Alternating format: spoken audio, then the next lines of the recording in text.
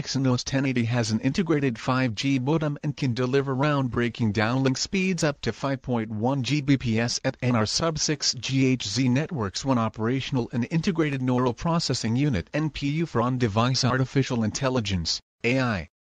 The NPU has the potential to offer up to 5.7 TOPS trillion operations per second of performance, in Samsung words, introducing new heights of intelligence.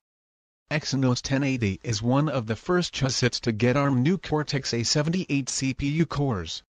One Cortex-A78 core at 2.8 GHz, delivering speeds that will permanently alter the face of mobile computing. 3 more Cortex-A78 cores at 2.6 GHz. The 4 power-efficient Cortex-A55 cores operate at a maximum frequency of 2.0 GHz.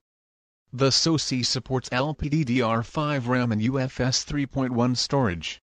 The latest Mali G78 MP10 GPU for artistic graphics. The Exynos 1080 is compatible with HDR10 Plus and a 144Hz screen refresh rate at Full HD Plus resolution, which makes for a silky screen and glowing touches.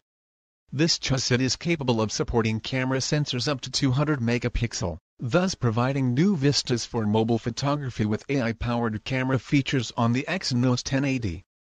The new chipset can also offer HDR10 Plus video recording in 4K UHD, thus also redefining mobile videography. The Exynos 1080 is Samsung's first processor designed and produced on a 5nm EUV-based FinFET process, thus providing massive energy power and heat savings via low power consumption and higher efficiency, with a reduced chip size by 25% as compared to the 7nm process. Samsung says that the Exynos 1080 would offer a 50% improvement in single-core performance over previous processors. Additionally, multi-core performance could see a 100% increase in performance. The Exynos 1080 is projected to debut inside a Vivo smartphone by early 2021.